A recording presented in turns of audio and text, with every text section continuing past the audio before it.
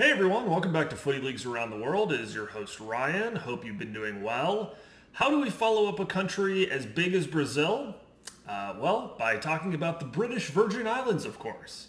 Footy Leagues Around the World. Footy Leagues, heck yeah.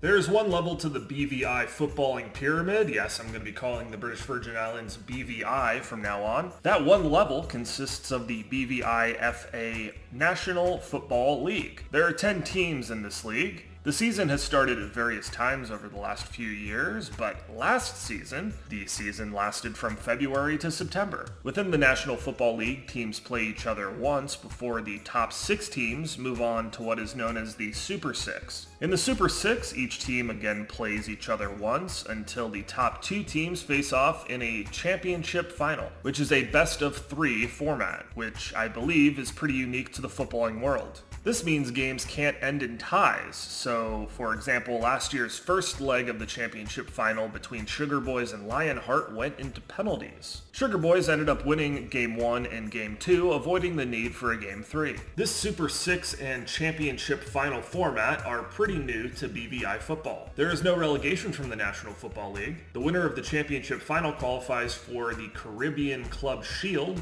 also known as the CFU Club Shield. This is essentially the Caribbean equivalent of the Europa League. All teams in the National League are amateur. Besides the men's competition, there is also a women's National League within BVI, though very little is known about the modern iteration. At one time, there were at least 4 teams in the league, but it's unclear just how many exist today. The last update about the league was made on the BVI football website in June, where a 7-player Walloons FC women's team beat a 12-player Panthers FC 3-0. Besides the National League, there is also the President's Cup that was held in 2021, also known as the Clash of the Big Four. This was a single elimination cup competition between the top 4 teams from the 2019-2020 iteration of the National League. The year before last, there were 2 other cup competitions that were also played in the British Virgin Islands, but it's unclear if they are still around today. One of them was called the Terry Evans Cup, played between 10 teams in a single elimination format. 2019 was the first time since 2017 that the cup had been played, and the winner of the 2019 cup was Walloons FC.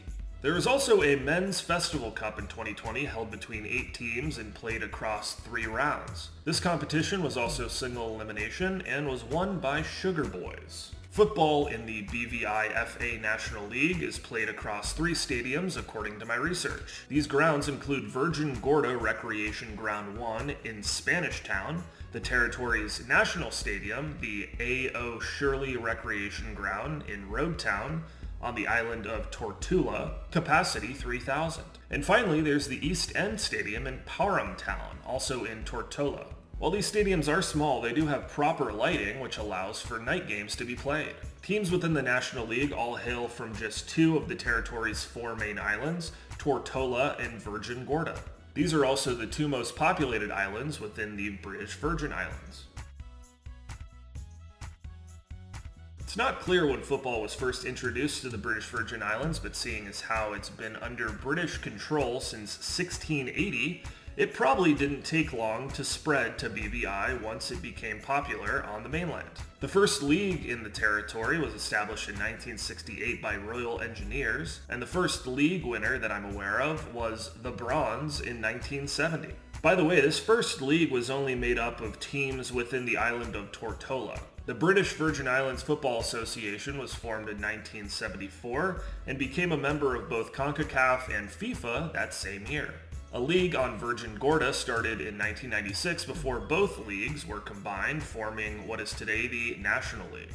The most successful team in the National League has been Islands FC of Tortola, who have won 8 titles. The last National League title was won by Sugar Boys. Despite the uncertainty of COVID-19 and its effects on football across the world, the latest BVI FA National League is well underway as of February 2022. To the best of my knowledge, there aren't really any unique rules to players or teams within BVI. Since all teams and players are amateur, it's pretty much a free-for-all. Speaking of players,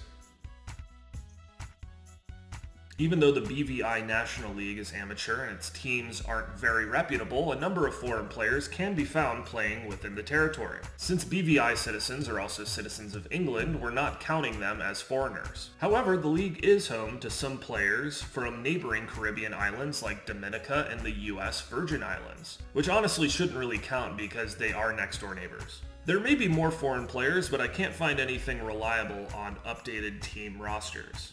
For those who can't go to games, incredibly, there is actually a place to watch full matches of certain BVI National League games. That place is called YouTube, and the channel is called BVI Football Association.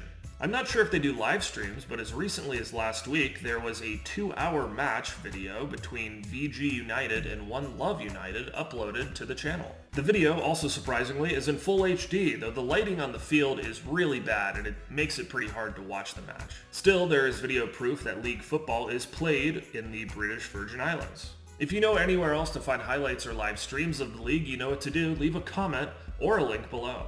Well, that's it for the British Virgin Islands. That was a quick one. Thanks for watching.